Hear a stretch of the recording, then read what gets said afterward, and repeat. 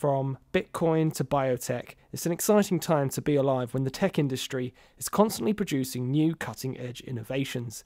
That's where tech journalism comes in, striving to keep up with the entrepreneurs in this bustling space and follow the money trail. Today, we dig into the job description of a tech journalist and find out what it takes to be keeping tabs on the startups making noise in the European tech market. Let me introduce you to our expert for the day. Michael Stothard. I'm the editor for Sifted, which is a new media publication backed by the Financial Times, reporting about tech and startups in Europe.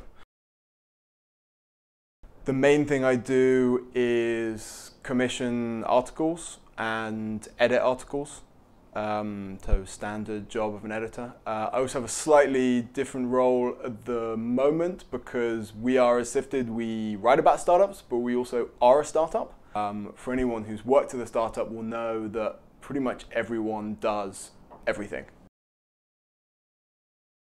Well, the interesting thing about the world of startups is that it's very undercovered. There aren't very many journalists that look at this world in a serious way, which is good and bad. It's good in the sense that you can really make an impact by just going out there and talking to people, and there are stories that are just there for the taking in the way there aren't with big political news. On the other hand, there's not much information out there, so you really need to be on the ground and making those contacts and talking to people because you can't half-arse it. Well, the other big challenge is that these companies are very small. So making sense of it is difficult because how do you pick winners?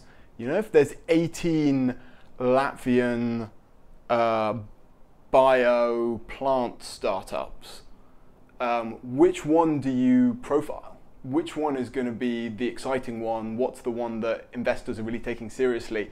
It's really hard. These are all pre-revenue companies. Often it's just one or two people with an idea. It's like extraordinarily difficult. And sometimes you feel, God, am I just writing about some totally no-hoping random company? So it puts an extra onus again on sourcing and being really part of this world, speaking to the VCs, speaking to other people in the sector, speaking to the corporate innovation units, to try and find out kind of who's the real deal and who isn't. We noticed recently that there were lots of startups in the field of analyzing your blood, which is very much like Tyrannos, the US startup, which said it could analyze your blood with just a pinprick and actually couldn't and collapsed in a spectacular fashion.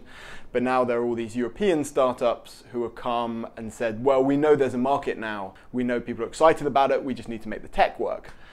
So something like that, when you notice one or two startups entering a new and exciting field, that's a nice story. You can tie all those things together and you can do a trend piece about something that is exciting that's going on.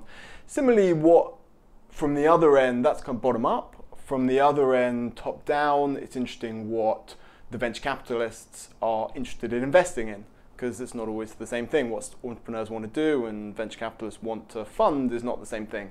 So those are also other trend stories that can be quite nice. I've been surprised by how many people in the journalism world can't see a story, which I always think is kind of a prerequisite for being a journalist, just seeing that top line. But it's a bit something maybe you can't teach, or at least comes with experience. It's a little kind of magic dust of like, what's the thing that's going to grab the reader?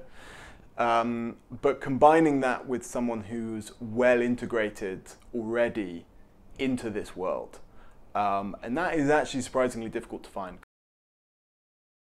The best part of your job is when you commission and then edit a real tour de force, brilliant 5,000 word piece, and you can convince yourself that you're working for the New Yorker and going to win a Pulitzer Prize. The really hard-hitting journalism that you feel will make a difference, will hopefully annoy someone, will really inform someone that someone doesn't want to be published. You know, this is what really excites me and I think a lot of journalists, and that's what I think is fun.